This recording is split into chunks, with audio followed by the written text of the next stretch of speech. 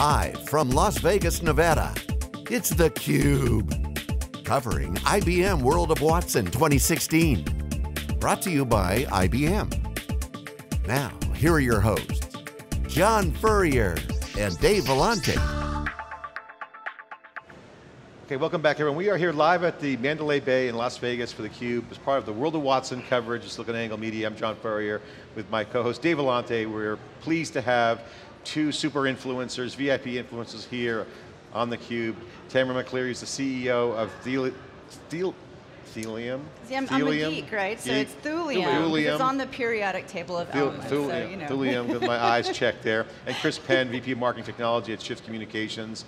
Both have great backgrounds. Chris, we knew each other when you started PodCamp. I did PodTech, and that podcasting days kind of evolved, but you know, you've been on the social side, really from day one on the ground floor, President Creation. Now you're starting to see a whole other thing going on. Tamara, you have a variety of diverse experience, being a geek, being in healthcare. Welcome to theCUBE. Thank you. Thank you. So as part of the VIP influencer program, you guys get flown in by IBM, and you're on your own, so you're out there to, you know, obviously high profile on social, so you have a lot of audience following you guys. But your job is really to, you know, align with IBM, but amplify what you see. Not being directed what to say, but to what you guys see, and that's a real positive thing. And so first question is, for both of you guys, is what are you seeing? I mean, obviously the evolution of IBM and seeing where they've come from. Chris, you've also been part of the practitioner analytics group with Watson from the day one. World's changing. What are you guys seeing? What's happening on the floors? So what we're seeing now is an evolution from, think about companies having a sort of five-part structure, right? At the bottom, they're data resistant. No data, you know, let's just do things the way we've always done it. And then they become data aware. Hey, there's this thing called data. And then they become sort of data curious. What does it mean? What happened? They become data guided, like, okay, why did those things happen? What insights can we gather? And eventually they become data driven. They become a data driven company where we say, you don't show up at this meeting unless you bring coffee, donuts, and data.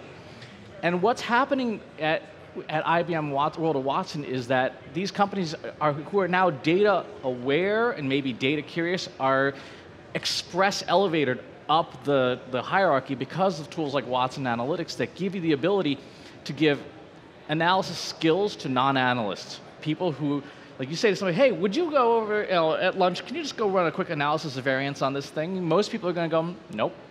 Yeah, too much time, hassle, yeah. My data guy's on vacation. Don't know how to do it. Yeah, they'll say, what are you talking about? So we're seeing that evolution happen with analytics, but what's even more impressive that we've been seeing on the floor is IBM is making it easier for companies to actually work with the data itself without a huge IT and data science team. I just sat through a session on BlueMix Connect, and the ability to just pick up entire data sets, move them, clean them in transit, and then drop them off in a user's lap will completely change how we manage data. Because right now, think about social media, right? How much is there in the Twitter API? There's about 250 fields in the API, give or take.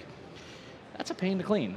And yes, you know, the existing tools can do it, but if you now have these tools that can clean it, scrub it, get it ready for you, and it just shows up on your desk in a pre-contained format, why wouldn't you do that all day, every day? Yeah, it can manipulate. It becomes part of the code.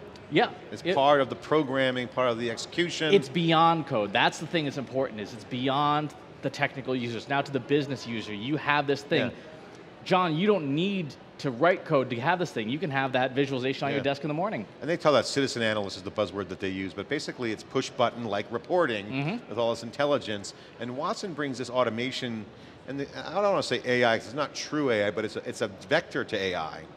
Tamara, you know, you're seeing that, right? I mean, you're seeing what it could be. Even early days now, but it's still good now compared to what it was a year ago. I think, to Chris's point, what I think is exciting this year is we're seeing a lot of practical applications versus talking about cognitive. How long have we been talking about cognitive computing but not seeing the actual use cases, the practical use? And you know, to your point, Chris, is you have marketers who now have to be technologists, or at least tech savvy. Yeah. And then you have the IT department that's trying to keep up with being consumer centric. And now we have things through the conversational pieces where you don't have to be a technologist to write code to use that interface. So that conversational interface is pretty exciting, because I think from the IT standpoint in an organization is you can hand it back to marketing and go, okay, you fill in all the blanks, and then you can hand it back so that my team isn't strapped doing IBM gets everything. some dings on the marketplace on Watson not being ready, and when they showed it initially, they were clear about that. They weren't saying that, and it did get a little bit hype, it did win Jeopardy, so there was a buzz there, but they were very clear, like, look, we know there's a lot of work to do, and it got, as they knew they had to do more work, it's gotten better. So I think this year, my takeaway from what you guys are seeing as well is, it's real this year. Yes. Yes. So the reality of what's real is the practical use cases. So what are some examples? What are you seeing? Well, I'm seeing really exciting things in the healthcare arena, such as the partnership with Watson and the Jefferson healthcare system.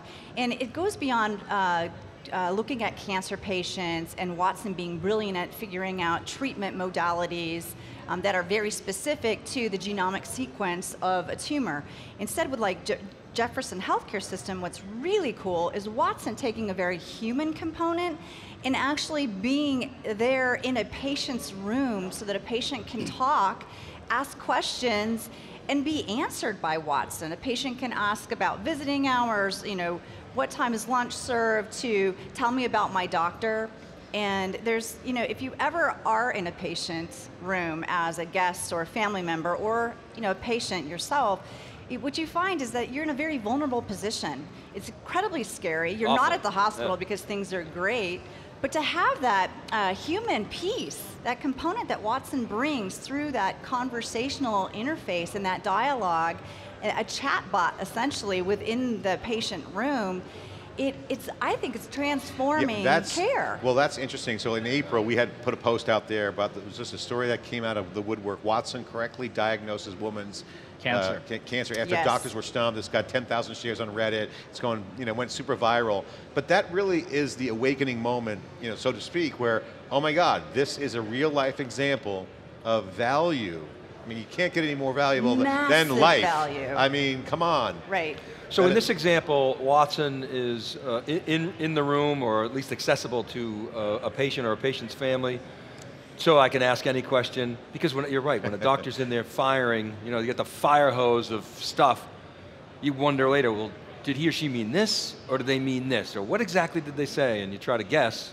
And what it's accomplishing is you're really ministering to that individual to support them and have them feel cared for, but you're also decreasing a lot of load on your staff.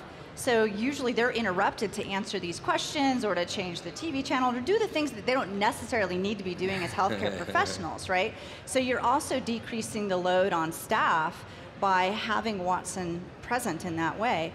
And John, to your point with that case of the woman, I think that Watson is democratizing healthcare across the entire population so that no longer is your level of care or treatment plan going to be dependent on your socioeconomic status and whether or not you could hire the best doctor or go to the best hospital.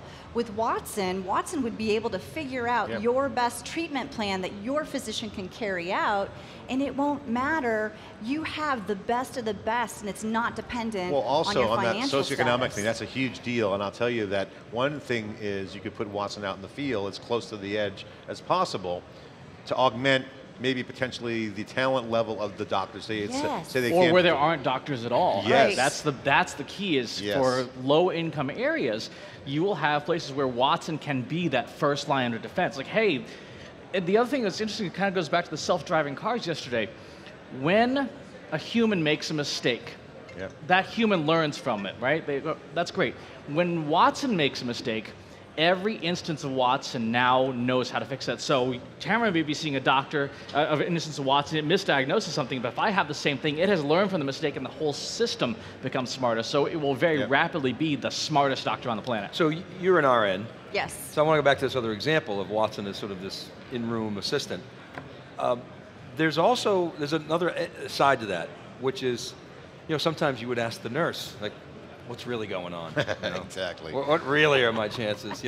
Okay, so can I filter Watson? I mean, what are the ethics of how you communicate to patients? Because a lot of times, doctors are told or nurses are told, okay, don't really tell them what the real chances are. Just be positive.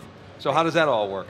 I think that's a great point, Dave, and I think Watson is going to be best harnessed and utilized to take care of the conversations that a patient needs to have that don't require a medical professional, I still think those conversations about, what do you think my prognosis is? You know, am I going to die? Am Probabilities, I okay? I mean, that's what Watson's good at, right? And but that needs to come, that's where that human piece, that's where I think that Watson is there to support and augment physicians and nurses, but not replace them, because we do need that human piece. You need, I mean, Chris, you need someone to talk to you about that piece and not just get it. I trust Watson more.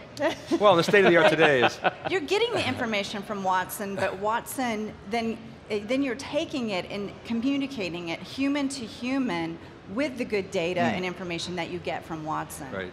What other industries, there's a chat going on with the IBM mobile team right now, and the question I'll ask you guys, since we're going a little social interaction here, it's on crowd chat. What industries do you think will be most impacted by cognitive and how?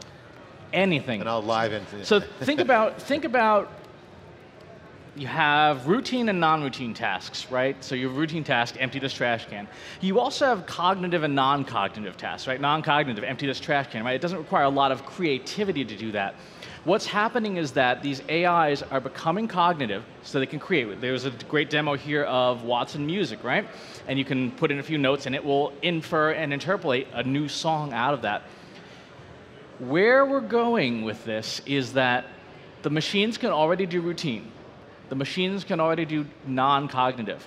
Watson has proved we can do cognitive, and now Watson is proving we can do non-routine, which means that we have to seriously think about, in the next 5, 10, 20 years, what are the roles of people doing work, right? You will still need that doctor to do the, to deliver the news, but you may not actually need the doctor to do the diagnosis, because the machine can do it better, faster, more accurately, and predict better outcomes. All these people here who are doing things like cleaning and emptying trash cans and stuff like that, we may or may not... They're also live streaming too on Facebook Yes. Live or Periscope. Hey, exactly. everybody. We may not necessarily need as many of them. Yesterday was a landmark day. Budweiser had moved 45,000 cans of beer from their distribution facility, from their manufacturing plant in Colorado to their distribution facility. Self-guided truck. No human driver. Okay, so no drinking and driving. It's Budweiser. First shipment. I couldn't resist that comment. That was the joke last night. No open containers, unless you're Texas. So what the list of what can humans do that machines can't? Nothing. In the next 5 to 10 years. In the next 5 to 10 years, we will still have creativity. We will still have the curiosity, conversation with each other. We still need to relate to each other, but when you look much further out, if you're familiar with the works of Frederick Engels, kind of going back to like the 19th century, Yep. a lot of the ideas of things like original socialism was to say, we can get now machines to create this bounty so we can focus on things like art and music and finding out what we're really good at. If you wanted to become a Buddhist monk, it's economically kind of tough to do that these days, but if the machines provide... It frees you up from the routine stuff that you can focus your creativity and energy on. Right. And this brings up the question I wanted to get in about the impact to the mobile experience, because now if you take the connected cars and go that to the connected humans, okay, hence more automation to free up our creativity, what's the impact to the mobile experience? Mobile is, I would say, mobile is the second platform, right? Desktop was the first, mobile's the second. The third one really is augmented reality, and we're seeing that here. Tamara was talking earlier about healthcare examples of where all of these machines are coming together, but that is the third wave. That's a different experience. There's a great booth here. The Watson Analytics team has virtual analytics, so you can actually step inside your data, wander around and go, I want to see more of that chart. And that's a different experience than mobile itself. Right, and I agree. I think it's moving beyond mobile and into augmented reality. I wonder even if in 5 years from now we're talking about mobile, I don't know. Yeah. We may not be. We may have components that we wear that are inside of us. There's a great exhibit in the real-time streaming of a cardiogram that is connected to a sensor inside a patient, and Watson can say, that is an abnormal heartbeat. And we'll notify the doctor, hey, go check on this patient. Or it might just be, Chris, that you had 5 cups of coffee, I don't know. That's entirely possible. The personalization is incredible. I mean, just the user interface with augmented, certainly virtual reality, is going to change in what immersion means, right? Mm-hmm. You can immerse yourself into any experience. Okay, what's the coolest thing you guys have seen? So I've been watching the Twitter feed, you guys have been out looking at the self-driving truck out there, a lot of things, there's been all kinds of stuff happening. What's the most exciting things you've seen? The coolest thing? Chris just named named the one, which is the embedded sensor, into a human being that could actually be life-saving, and it completely cuts out having to do a battery of tests that happened to be randomly on the wrong day, and you didn't have that irregular heartbeat, and it is VTAC, and it will kill you, but because of a sensor now, it's picked up, and you stay alive. And I think that's, how much more cool can it get than that? I mean, this is the future we're living into. It's like we're living into a science fiction novel, and all of us get to play in this space. And I'm wild about saving lives, human lives, and making human beings coolest thing, Chris, you've seen? In a better place. Can't say that because you already said that, but we'll give you another one. Coolest thing so far has been the integration of BlueMix Data Connect with Watson Analytics. We have all of this data, right? It's everywhere.